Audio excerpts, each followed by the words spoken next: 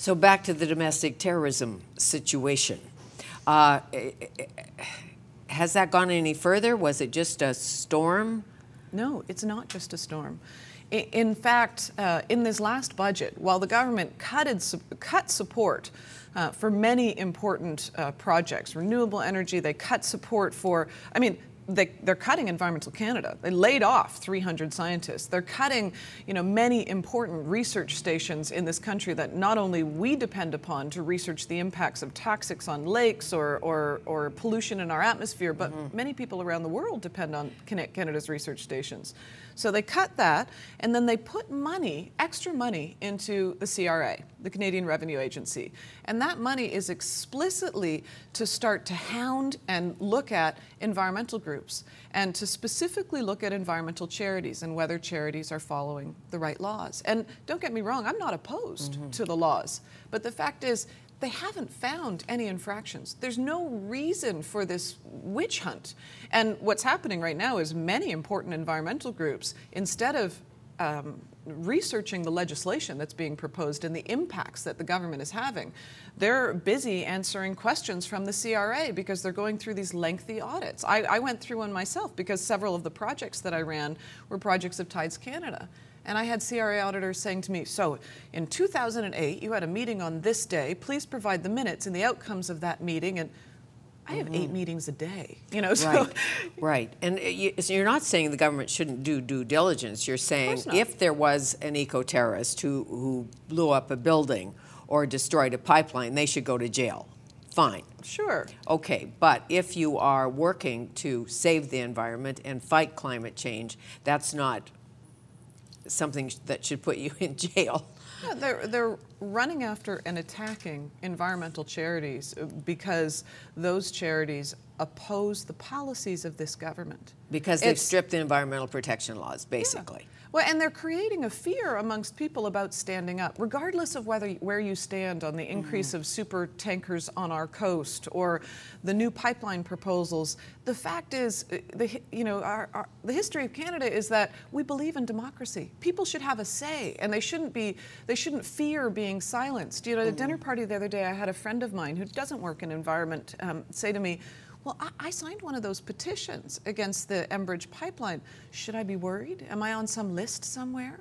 It's this kind of McCarthy chill that anyone who's opposed to what the government is doing should be worried that they're going to be attacked too, and that's not okay. And we have to go back to the basics, like where should the oil go? If indeed the oil is extracted from the tar sands, where should it go?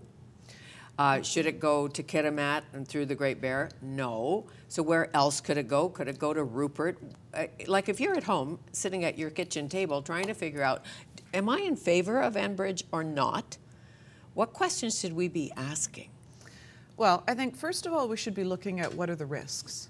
We know from the government's own studies in Alberta that this isn't oil that's going through these pipelines. This is bitumen. It's one of the most corrosive substances on the planet. And that's liquefied bitumen, right? Yeah, and that's why we've seen so many oil spills in Alberta in the last month. That's why we see, the government estimates that there is a leakage every 1.4 days in the pipelines. What that means literally is since 1990, there's been almost 20,000 spills.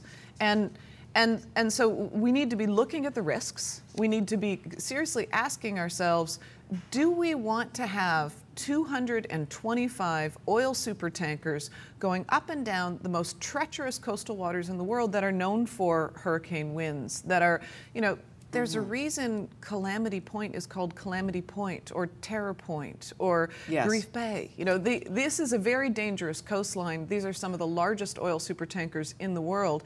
And who's going to be left bearing the costs of that kind of spill? Have you talked to BC coastal pilots and the men of the sea who are on these ships? Yeah, and increasingly they're also not only they're also very concerned, and we're also seeing, of course, the people who work in fisheries, people who work in tourism. That we support about 45,000 jobs in this province in tourism and fisheries, and they're the ones that would suffer as a result of an oil spill. I'm trying to figure out where to stop it. Tar sands, obviously the oil sands in Alberta, oil is king in Alberta. That's not going to be stopped at this point. No, it's not going to be stopped entirely, but we need to slow it down. The rate of expansion right now is just simply not sustainable. We're polluting at a rate of about 300 million liters of toxic sludge being poured into open pits every day. We know that those pits are leaking into the Athabasca River. We know that we're seeing rare cancers in Alberta. We have some of the highest air pollution in the world.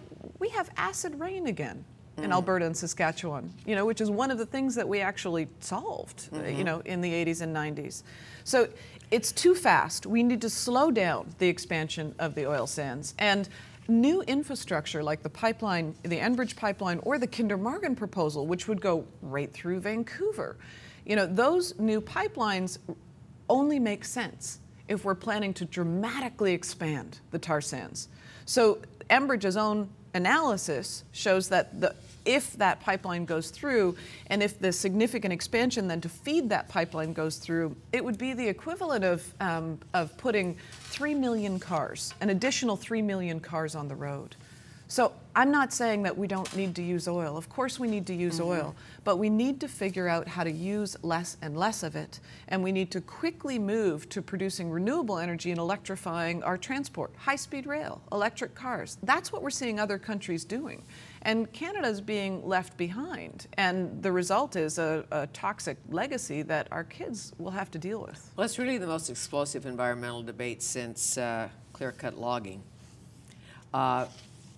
Going back to the tar sands, the link to water, because water and energy are so related. We can't drink oil down the road, so we're going to have to drink water. So what's the deal there? They say to extract, I've heard this, I don't know if it's true, but to take the oil out, it takes so much water. Enormous amounts all of water. That. And a huge amount of that water becomes toxic sludge that we don't actually know what to do with. I mean, when you read the company's materials, it's really astonishing. They're saying, well, we're recycling the water, we're reclaiming the land. Actually, it's another great Quinn story. I came back from the UN climate negotiations in South Africa this year, and I'd been gone for a couple of weeks, and I was sitting at dinner with my son, and he said to me, "Mommy, there's good news since you've been gone." I said, "What's the good news?" And he said, "Well, they fixed the oil sands." I said, "What do you mean, Quinn? They fixed the oil sands?" And he said, "Well, I saw it on TV. They just pat it back in place, and all the birds and trees have come back." This is the result of a multi-million-dollar ad campaign that Big Oil is funding to convince us. Yes, ongoing to help us understand Project Enbridge at that level. Have you been able to talk to anybody at the top in Enbridge? Because I know you're good at this, because you certainly did it in the Mac Blow days with Linda Cody, and you are certainly not an environmentalist who won't talk to boards and presidents of mining companies. The point is about you. You're not against mining, and you're not against logging. You're just against not doing it right. That's true. And I certainly have talked to people in government and people in many of the oil companies. I haven't yet talked to anyone in the pipeline companies. But I think that we need to understand that there is a core difference between the logging debates and the agreements we were able to reach and these dirty oil debates, which is the fact that we're living in the climate era. We're living at a time when even conservative bodies like the International Energy Agency are ringing alarm bells and saying it's time now to reduce our dependence on fossil fuels, to keep it in the ground, because we're reaching a dangerous tipping point where we'll see a dramatic increase in violent storms, et cetera, et cetera. So in the climate era, can you really have green oil sands? Is there really a compromise to be made with pipeline companies? I don't think there is. But Asia wants our oil, and that's money. Well, that's true, but money for whom? Right now, the dramatic expansion of the oil sands and the inflated dollar, as Mulcair has pointed out many times, is affecting other parts of Canada's economy. The oil sands are the most capital-intensive sector in Canada. If we put the same amount of money and the same amount of intensity into any other sector, we would have more jobs and more economic revenue.